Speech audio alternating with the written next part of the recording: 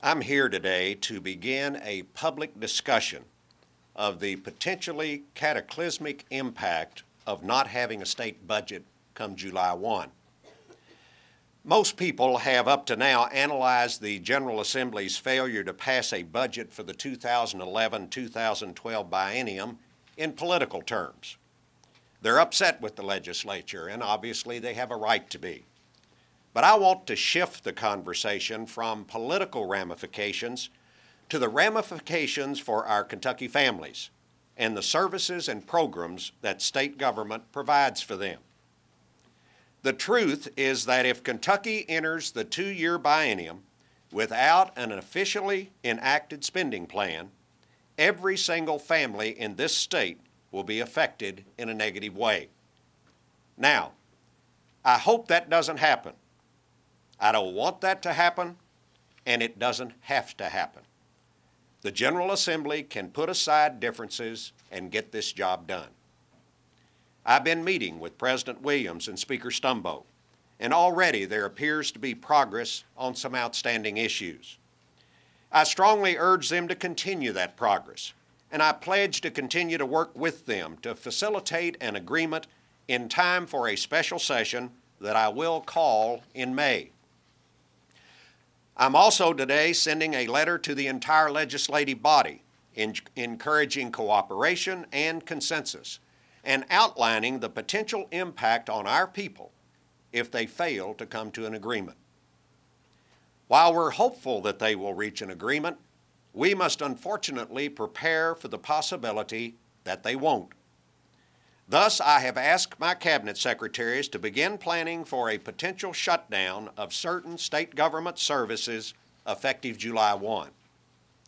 We must know the implications of what we're facing if a budget is not enacted. And yes, a shutdown, at least a partial shutdown, will be required. It's true that we have faced this same situation in recent years past.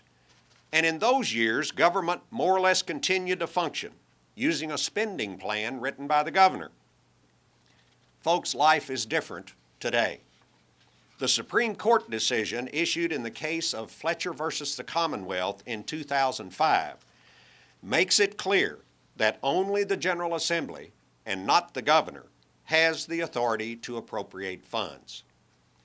The decision does grant exceptions for certain expenditures mandated by the Kentucky Constitution, the federal government, or state statute. But the extent of those exceptions is subject to interpretation.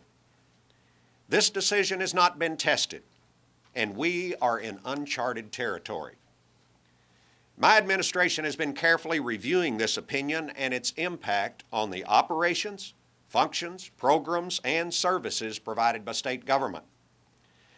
Based on our analysis, it seems clear that in absence of a budget, among the programs and services we will be forced to shut down or cease are all Kentucky state parks and tourism programs, economic development and job creation initiatives, the Office of the Medical Examiner, and all state-provided mine safety inspections and mine rescue teams.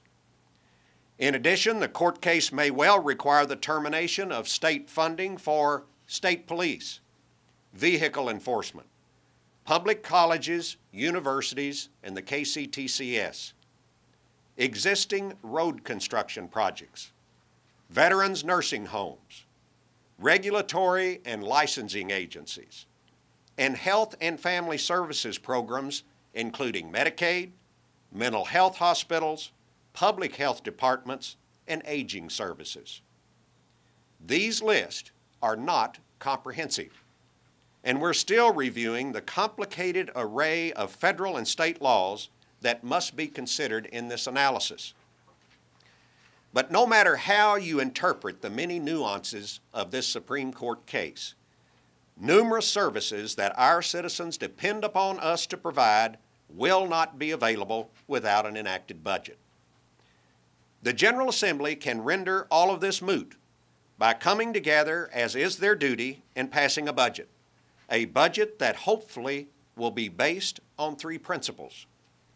One, It funds a state government that lives within its means. The $1.5 billion shortfall is the 7th shortfall inflicted upon us by this global recession since I became governor. We've come together to solve the previous imbalances by carefully weighing our expenditures against an increasingly tougher economic backdrop. The same strategy that families all across this state are employing around their kitchen tables. We must not incur significant increases in new debt without a recurring revenue stream to support it. 2, this budget must not raise new taxes. Now is not the time to increase the burden on our families and businesses.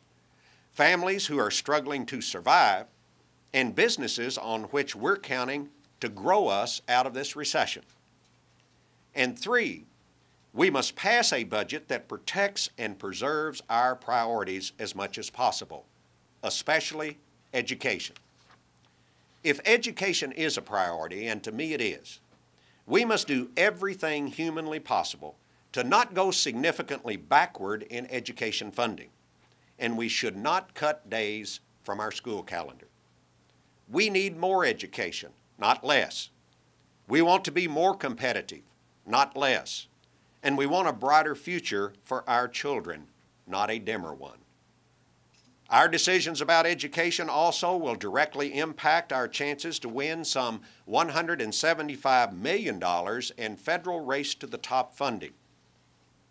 Now, I proposed a budget at the beginning of this legislative session that honored those 3 principles.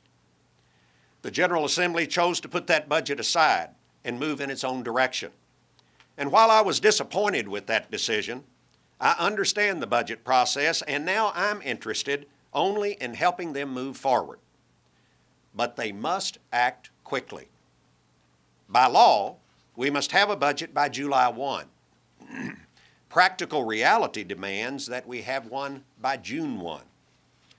Because of the complexities of finance and bond issues, we need that time to put into place various budget balancing tools, including $113 million in savings from debt restructuring and capturing other funds in the coming year alone, which was reflected in both the House budget and the Senate budget.